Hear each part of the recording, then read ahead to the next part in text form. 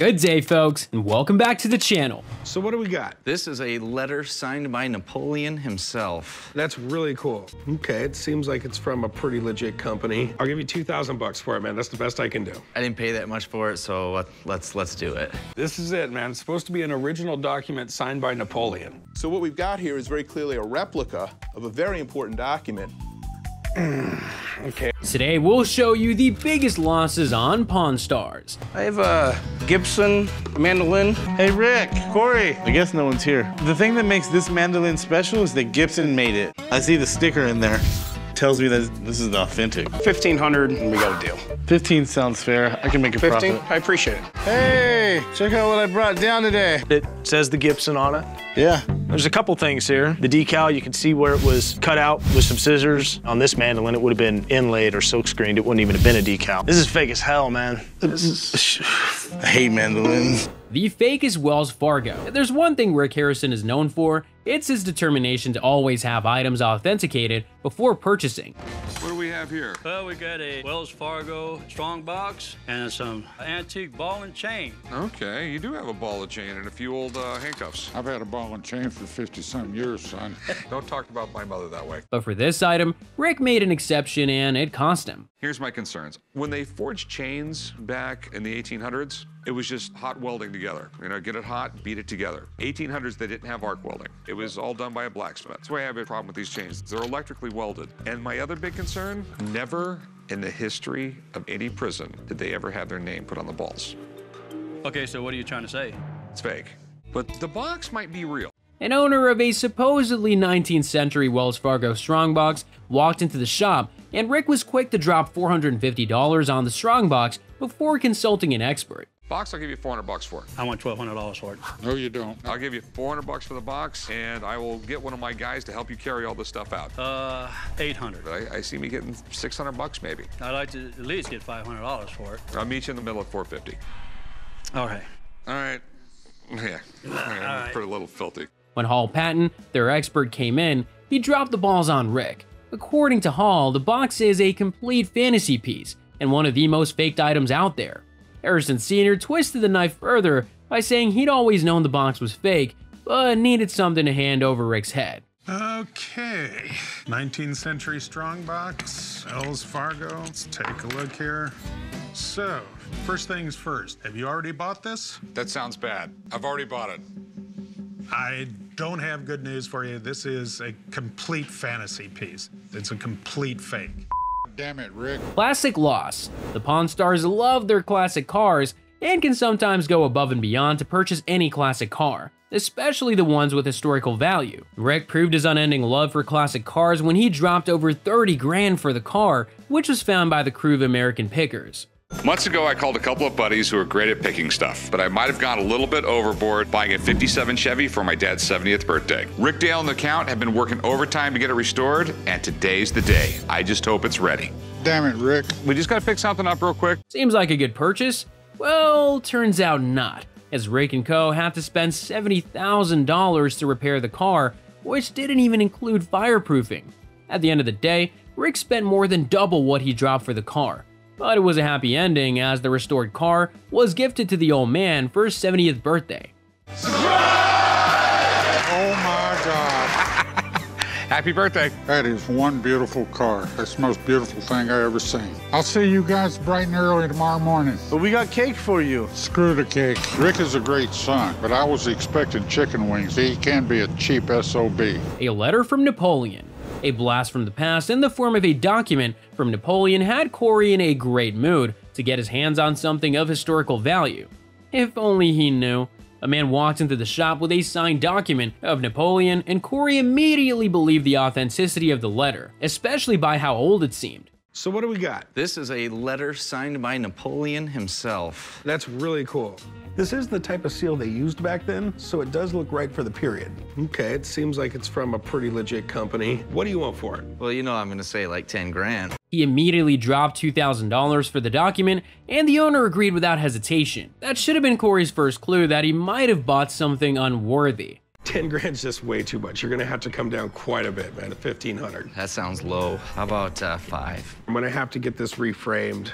There's gonna be work involved. How about 4,000? I'll give you 2,000 bucks for it, man. That's the best I can do. I didn't pay that much for it, so let's do it. 2,000? 2,000. All right, sweet, man. I'll meet you right over there. He took the document to an expert who, without mercy, explained to Corey that the document was fake. We weren't surprised when Corey threw the document in a trash can.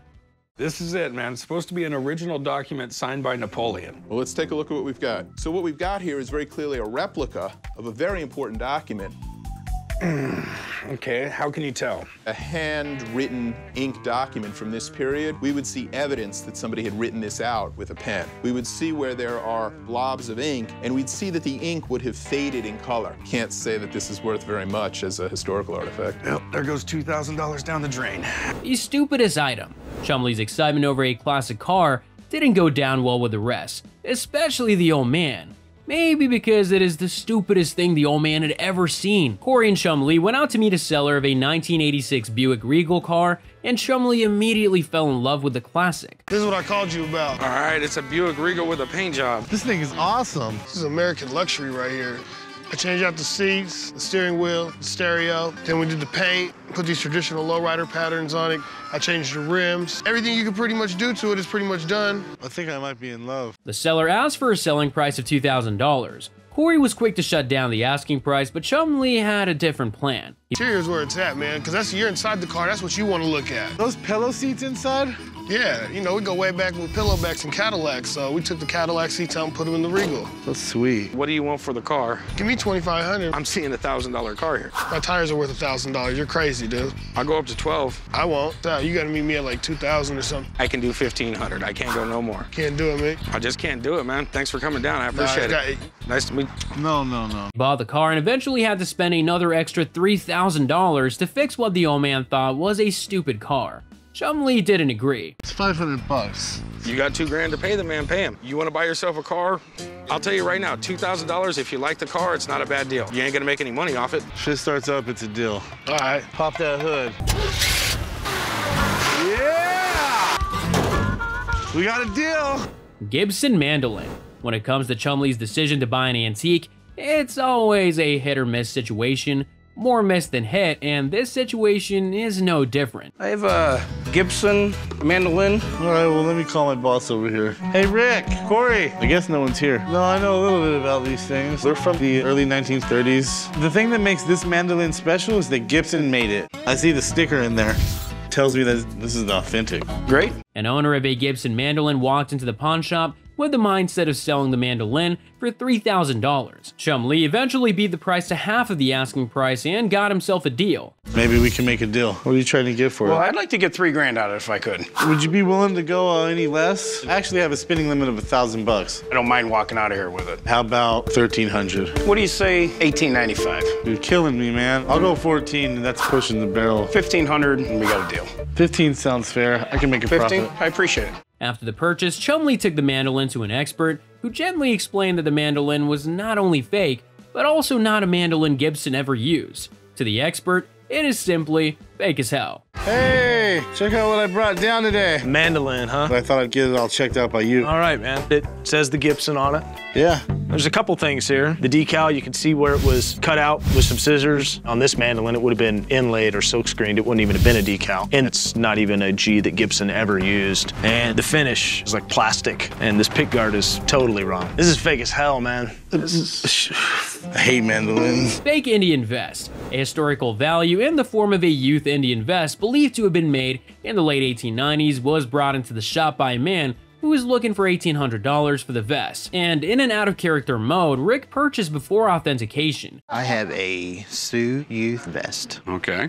I was looking to sell it. And how much were you looking for? I was looking at $1,800. I'll tell you what, I'll give you $1,200 for it. Would you go 14? I'll tell you what, I'll meet you in the middle at 13. That's what I could do. All right, I'm gonna go with that. Rick was able to beat down the price to $1,300. After taking the vest to an expert, the expert confirmed that the intricacies of the beadwork on the vest were unique, but the vest wasn't from the 1890s as claimed. Unfortunately, I don't think this is from that time period. So it's basically a fake. It's modern. No, I wouldn't say it's a fake. I think it's Indian made, but it's made for sale.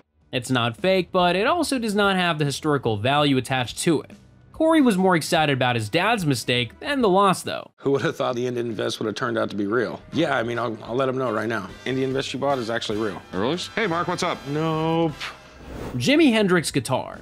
A potential seller walked into the shop claiming ownership of the electronic guitar of the legendary musician Jimi Hendrix. So, what do we got here? I think there's something in here you're really gonna like to see. Okay. 1963, American-made Fender Stratocaster. Oh, to me, this is the guitar. There's something very, very special about this specific guitar. This guitar was actually played by Jimi Hendrix. Do you mind if I pick it up? No, absolutely, by all means. All right. This is the Holy Grail. He actually held this guitar that you now have in your hands and made wonderful music with it. Is there any pictures of him playing it on stage or anything? Or no, because it was exclusively played in the studio. This was his really favorite sort of recording acts. I'm gonna set this down. Rick, a big fan of the legend, went into nerdy and fanboy mode and couldn't wait to have the guitar in the shop. And where did you get this? It was actually owned by a guy named Skip Jarrett. There was a studio called Juggy Sound Studio that Jimmy loved to cut in up in New York. Skip was the chief engineer at Juggy Sound Studio. And after they wrapped up all the production on Band of Gypsies and all that, they gave this guitar to Skip. When he passed away, one of my business associates and I acquired the guitar. Plus I have, letters signed by Jimmy's brother. I have seen where people had letters from the family. Right, okay. And it turned out not to be what they said it was. Right. That's the one big thing that scares me. How much do you want for the guitar? I'd be willing to take, say, $750,000 for it. I have a friend who, if this thing is real, he will know. And if not, he'll call bull. All right, I'll be right back. Give me a few minutes. Okay, thanks, man. After bringing an expert who confirmed that the guitar was indeed original and played by the legend, and estimated the guitar to be worth $1 million. This is stupid cool. I mean, one of Jimmy's guitars. I want to make sure this is 100% before we start talking a lot of money. You mind if I take a look at it? By all means, that's why you're awesome. here. The tremolo bar. These are usually bent and angled up. You play the guitar upside down. He flattened a lot of these out, made straight. Another thing is what they call ring wear. If you're playing the guitar like this, my wedding ring hits the guitar, removes a lot of the paint. If you look at this guitar, the top side of the neck has a lot of that wear. That's from the guitar being this way. How Jimmy would have played it. This serial number here, this guitar has actually been documented. No doubt, this is definitely one of Jimmy's guitars. In my head, I think I know what it's worth, but what do you think? Anywhere from $750 to good auction, $1 million. Rick dropped $450,000, but the seller wanted $750,000. Rick countered with $600,000, but the seller walked away. The Pawn Stars didn't lose financially, but judging from Rick's countenance, it was a great loss for him. Let me give you $450,000. $450 for a guitar that could fetch maybe $1 million on any day. Your own guy just told you that. Okay, but what come on, 450 grand? Yeah, I'm thinking 750, man. I'll give you $500,000.